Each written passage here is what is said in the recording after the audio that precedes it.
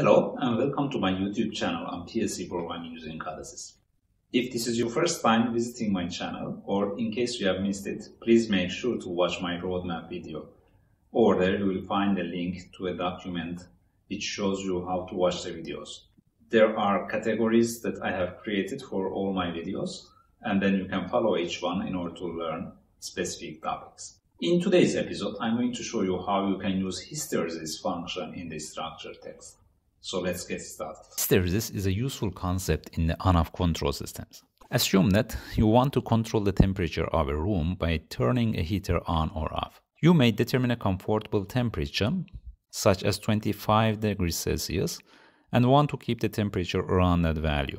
Without using hysteresis, your control system may end up turning the heater on and off so frequently that the heater doesn't last long. As you can see here, when the temperature goes below the comfortable temperature, the heater turns on, and as a result, the temperature will start to rise, and as soon as it goes above that value, the heater will turn off. So heater will turn on and off repeatedly over here, around that temperature.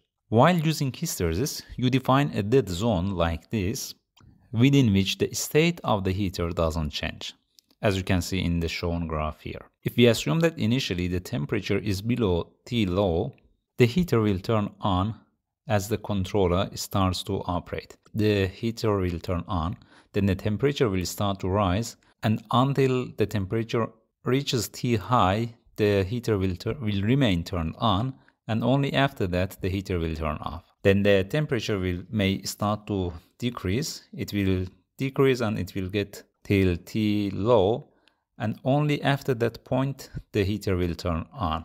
It will be turned on back again, and during this period from T high to T low, the state of the heater will not change. So either it will remain on or it will remain off.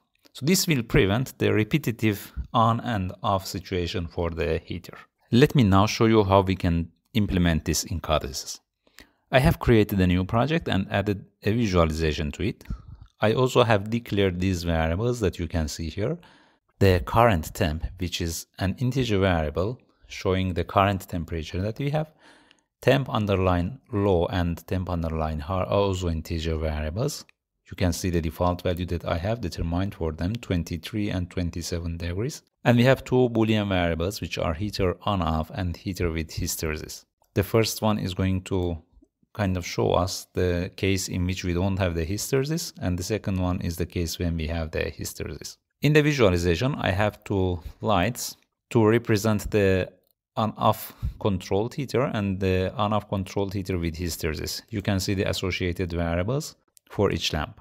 I also have a slider here which is associated with the current temp. So through this, I will determine the current temperature while we are in the run mode. I have here an if statement which determines when the heater should be on or it should be off for the case without hysteresis. So we don't have hysteresis here.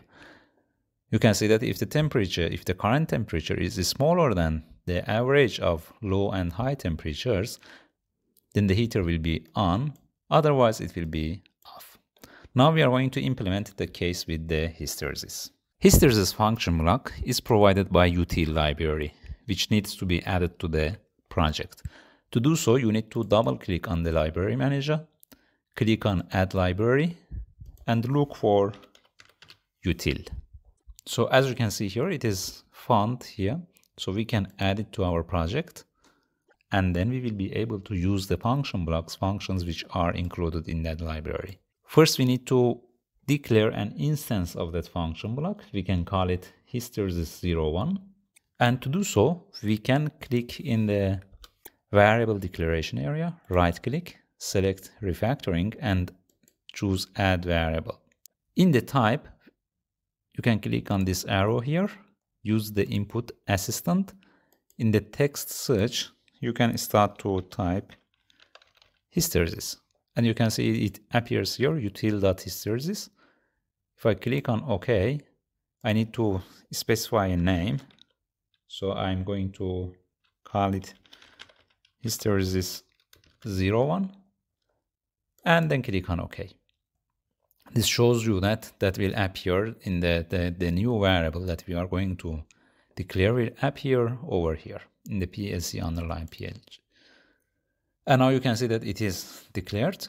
In order to refer to that, you can start to type hysteresis 01 and then open parentheses. It shows you the inputs and outputs that you need to provide. So input variables are in, high, and low. They are integer.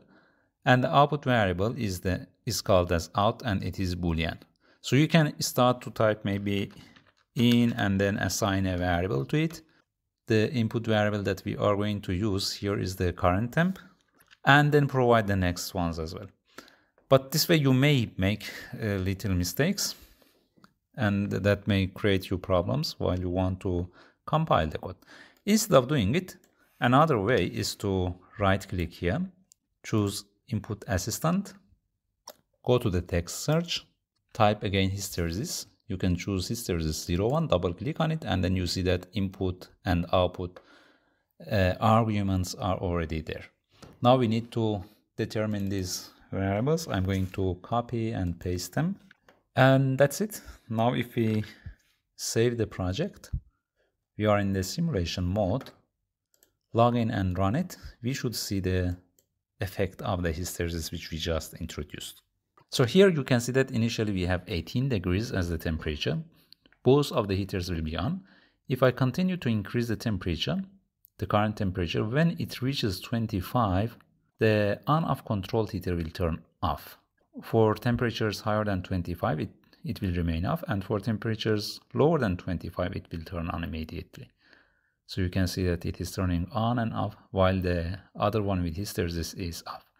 In the case of heater controlled with the hysteresis, if I increase the temperature, it will remain on until we pass 27 degrees, and only after that it will turn off, and it will remain off when the temperature is going down until we reach 23 degrees, and only at that point it will turn on again.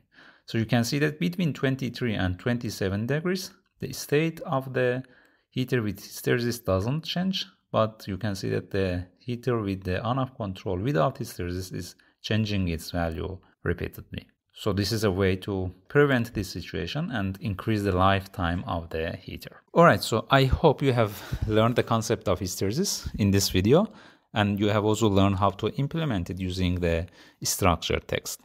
Please don't forget to subscribe and share the video with your network.